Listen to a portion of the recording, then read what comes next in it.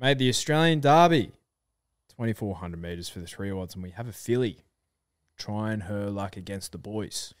Yeah, you got to be good.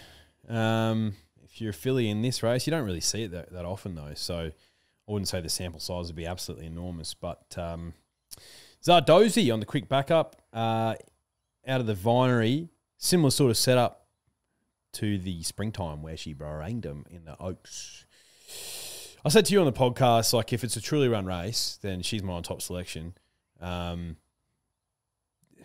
I know if it's going to be a truly run race or not? Well, on paper, there looks like there's probably enough pace. So hopefully it doesn't turn into a sit and sprint because it'll be her undoing. But Zardozi on top for me, the filly, and Riff Rocket clear second selection.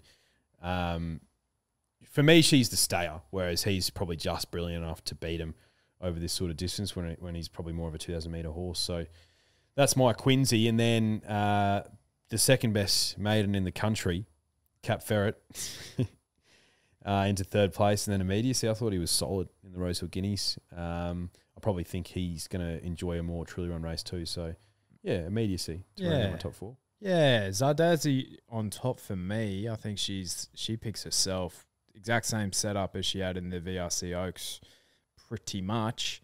And, I think she's the superior stayer to all of these. And, there's a reason why she's dodging orchestral. In for second, I have Ceolwulf, progressive stayer by Tavi Stock.